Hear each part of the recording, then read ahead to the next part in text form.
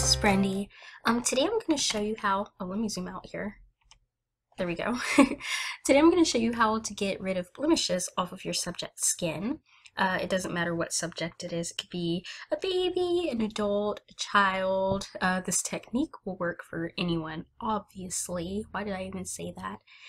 Anyways, so I have a newborn baby right here that I took a picture of. I believe it was last year sometime, or January of this year. It doesn't really matter. So if I zoom in, you can see that he has peeling skin like around the eyes, a scratch right here on his nose. He even has a little bit of red skin around his eyebrows. So I'm going to show you guys how to get rid of that. So I'm going to go over here to spot removal. And after you click that, this is going to pop up. It's going to say brush, clone, and then heal. Make sure that you click the healing one, not clone, but heal. My feathering is at 100%, and so is my opacity. And of course, the size of your brush is just going to depend on the size of the blemish. So here we go. So I'm going to use my brackets on my keyboard to adjust the size of my brush. And all you do is, here, let me go right here to his nose. I'm going to click right here where the scratch is on his nose. And then voila, it's gone. It's amazing. So the circle that just appeared, you can move it around to find a better spot on his skin for the healing brush to copy and place onto the blemish. So where it was totally fine for me. 9 times out of 10, wherever Lightroom decides to copy at is usually fine. I usually don't have to change it.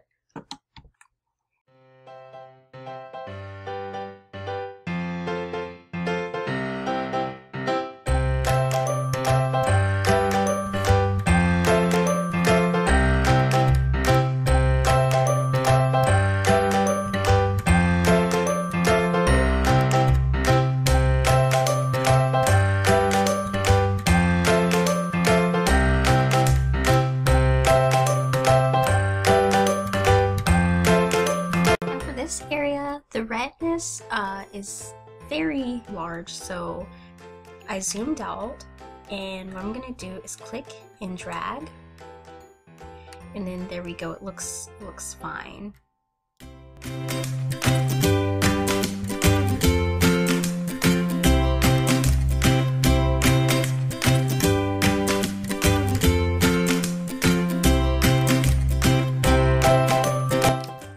Okay, so far that looks like that was all, besides this big old red spot on his eye.